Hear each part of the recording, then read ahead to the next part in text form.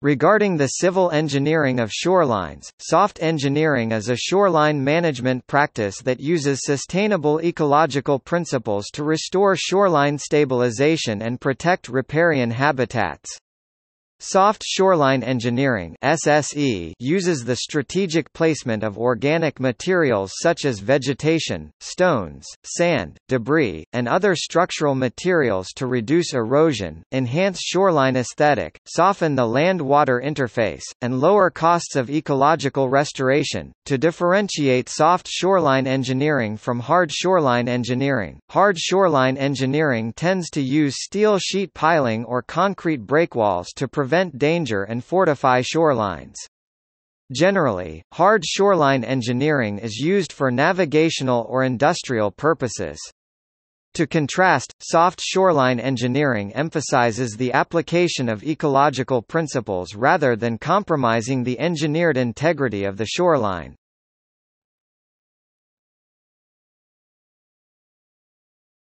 Topic: Background. Before the mid-1990s, standard engineering practices for most coastal management projects employed traditional hard engineering methods. Hard shoreline engineering is the use of non-organic reinforcing materials, such as concrete, steel, and plastic to fortify shorelines, stop erosion, and protect urban development from flooding. However, as shoreline development among coastal cities increased dramatically, the detrimental ecological factors became apparent. Hard shoreline engineering was designed to accommodate human development along the coast, focusing on increasing efficiency in the commercial, navigational, and industrial sectors of the economy. In 2003, the global population living within 120 miles of an ocean was 3 billion and is expected to double by the year 2025.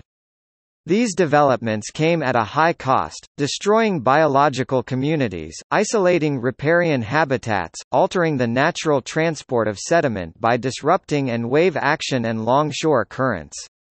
Many coastal regions began to see significant coastal degradation due to human development, the Detroit River losing as great as 97% of its coastal wetland habitats.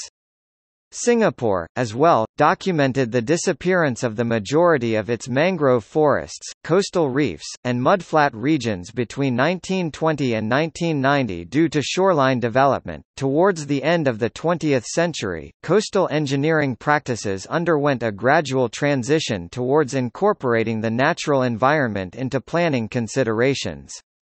In stark contrast to hard engineering, employed with the sole purpose of improving navigation, industrial and commercial uses of the river, soft engineering takes a multi-faceted approach, developing shorelines for a multitude of benefits and incorporating consideration of fish and wildlife habitat.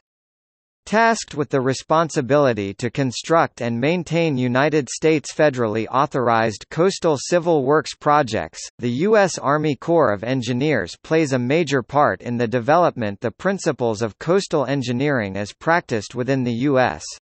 In part due to degradation of coastline across the United States, the Corps has since updated its coastal management practices with an increases emphasis on computer-based modeling, project upkeep, and environmental restoration. However, soft and hard engineering are not mutually exclusive. A blend of the two management practices can be used to design waterfronts, especially for high-flow bodies of water.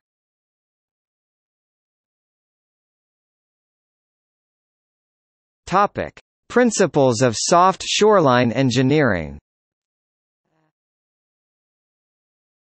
Imitate nature. Imitating the characteristics of the natural environment is critical to the success of soft engineering efforts.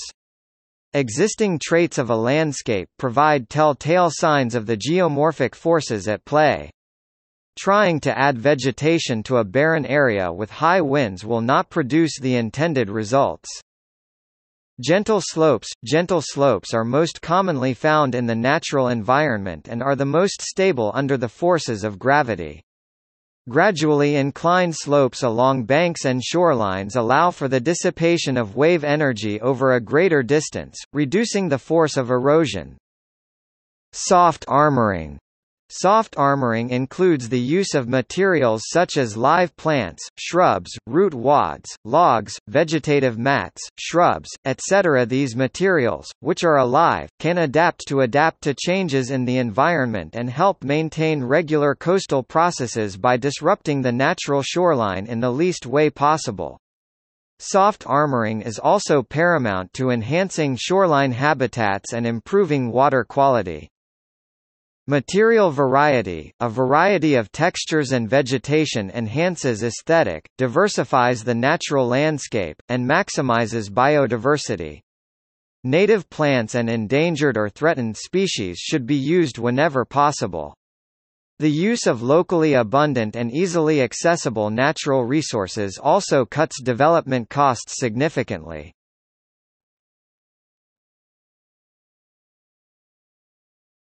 Topic: Techniques.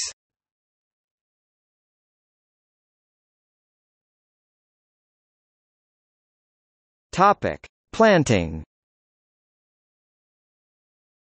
The most basic and fundamental form of soft shoreline engineering is adding native vegetation to degraded or damaged shoreline areas. To bolster the structural integrity of the soil, the deep roots of the vegetation binds the soil together, strengthening the structural integrity of the soil and preventing it from cracking apart and crumbling into the body of water. An added layer of vegetation also protects embankments from corrosive forces such as rain and wind.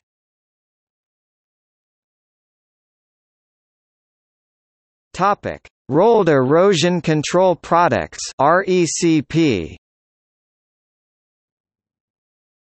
Rolled erosion control products are blankets or netting created with both natural and synthetic materials used to protect the surface of the ground from erosive forces and promote the growth of vegetation.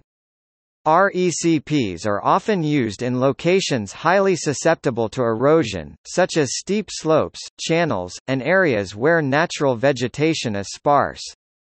This product aids the growth of vegetation by protecting soil from raindrops, keeping seed in place, and maintaining moisture and temperature parameters consistent with plant growth. The typical composition of an RECP includes seed, fertilizer, degradable stakes, and a binding material. Although design varies by manufacturer, most RECPs are biodegradable or photodegradable and decompose after a given amount of time.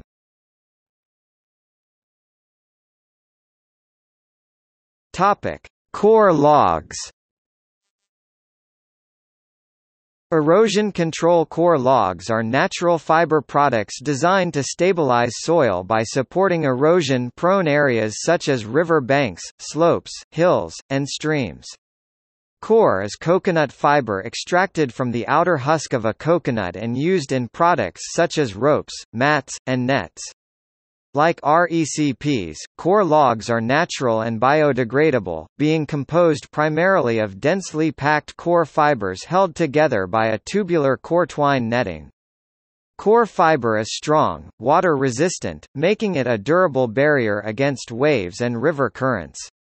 Multiple sections of coir log can be joined together by twine to provide erosion control and prevention to vulnerable areas. Coir logs can also be vegetated and used to establish root systems of native plants along wetland edges.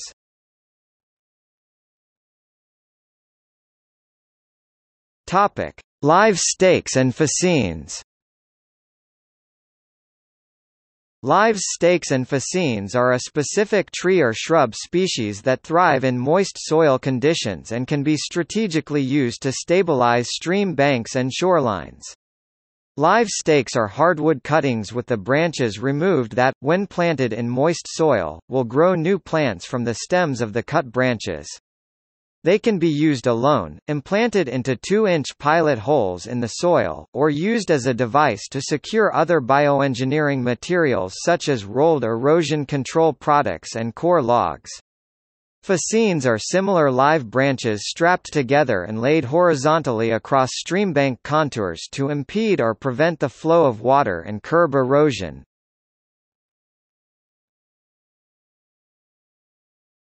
Topic: Brush mattress. Brush mattresses, also known as live brush mats or brush matting, is a technique used to form immediate protective cover of a streambank. Brush mattresses are dense compilations of live stakes, fascines, and branch cuttings held down with additional stakes to protect the embankment. The brush mattress is intended to eventually take root and enhance the conditions for the colonization of native plants. Along with aiding in the restoration of riparian habitats, this product intercepts sediment flowing downstream and provides a number of benefits for fish and aquatic species by offering physical protection from predators, regulating the water temperature, and shading the stream.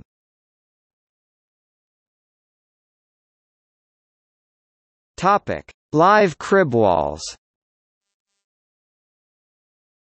Live crib walls are structures that resemble that of a wooden log cabin built into a streambank and rilled with natural materials such as soil, dormant wood cuttings, and rock. The live crib wall is able to fortify stream banks with the combination of the sturdy log structure and the root mass that will sprout from the wood cuttings and take hold deep in the bank, armoring it from erosion. Although quite labor-intensive, cribwalls can last for decades and provide excellent aquatic habitats under the surface of the body of water. Cribwalls have the ability to prevent the occurrence of a split channel in a stream but should not be used in streams with downcutting as the base of the structure will be compromised.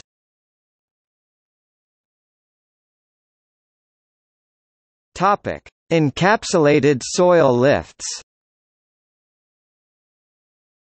Encapsulated soil lifts are a technique that encapsulates soil in a biodegradable blanket and organized on a slope in such a way that creates the desired stream bank slope. The layers of soil, or lifts, are used to stabilize the banks of moderate to high-level energy shorelines. Once constructed, the lifts are planted with the seeds of native flowers, shrubs and grasses. In addition to reducing soil erosion in the body of water, soil lifts protect water quality and the encompassed riparian habitats.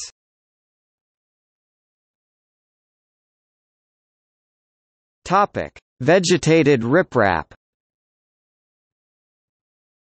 Vegetated riprap is a soft shoreline engineering technique that is an alternative to conventional riprap for erosion protection.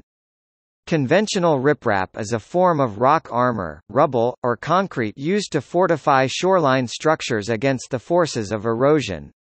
Vegetated riprap is a more economically efficient form of shoreline protection that enhances fish and wildlife habitat as well as softening the appearance and improving embankment aesthetic. Vegetated riprap incorporated native vegetation along with rocks to create live cuttings in the bank. This technique improves the natural habitat of aquatic species along with armoring the banks and redirecting water flows.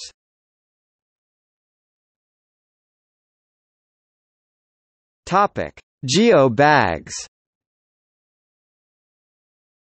Geo Bags or erosion control bags, tubes act as sediment-removing filters, protecting against shoreline erosion by trapping sludge and sand particles and preventing them from leaving the coastal area. The bags are designed to allow the natural flow of water to filter in and out without inhibition, limiting disruption to the coastline. These geo bags or tubes are designed to look natural in the coastal environment, as opposed to concrete alternatives, and are built to endure the outdoors. Geo bag material is typically composed of geotextile fabric and can be designed for different specifications.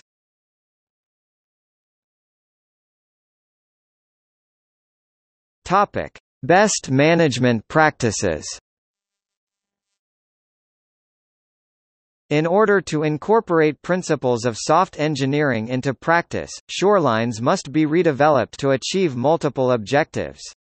For example, soft shoreline engineering has the ability to decrease costs, stabilize banks, enhance aesthetic value, protect riparian habitats, expand public access, and support a diversity of wildlife. To achieve the goal of multiple objectives for waterfront development and design, a multidisciplinary team must be formed to integrate environmental, social, and economic principles. The first step in implementing soft engineering is conducting a preliminary assessment of the site and determining whether soft engineering is applicable and practical.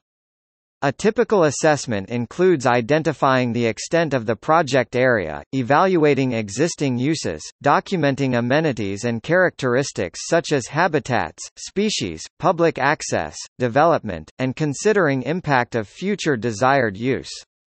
If the team decides the site is fit to implement soft engineering, a complex process is designed in order to achieve the predetermined goals of the development and complete with objectives.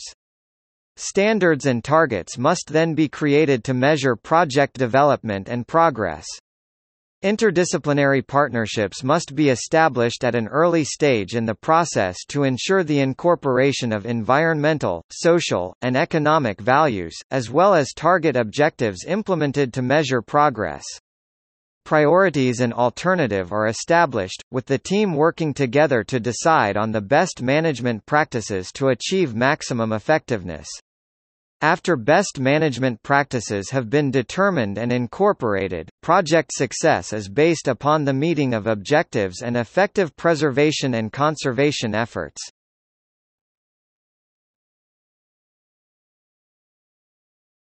Topic: Case studies.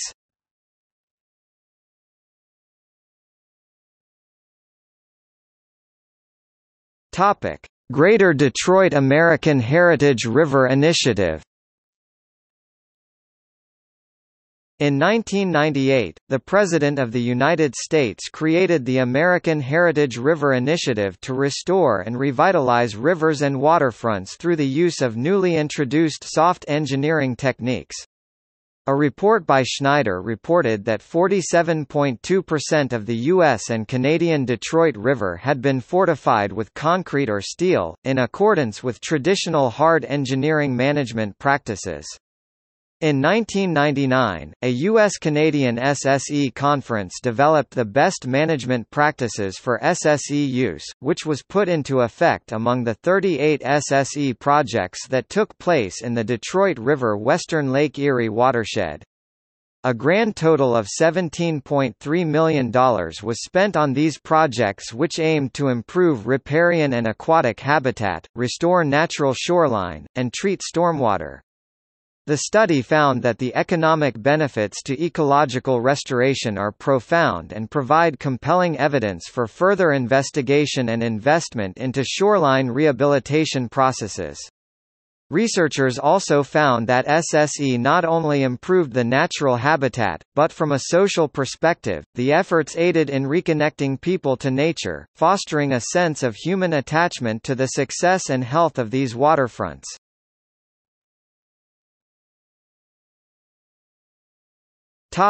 Singapore. Beginning with British colonial establishment in 1819, Singapore's coastline has undergone an extensive history of decline through alteration and land reclamation.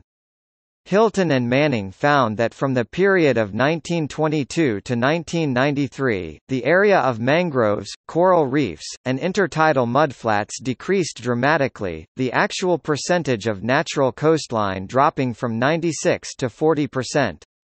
In order to combat these deleterious anthropogenic effects, Singapore's government came up with a master plan in 2008 which incorporated the modification of shorelines in accordance with the ecological principles of soft engineering. A study regarding the success of ecological engineering in Singapore found that the most effective way to introduce ecological principles into shoreline design and preservation is to implement a top-down approach that coordinates and educates the multitude of agencies that are involved in coastal management. Singapore's loss of natural coastline is just one example of the inevitable detriment of intensive human development, and soft engineering techniques provide an effective way to balance shoreline conservation and restoration with the urban development that is sure to continue.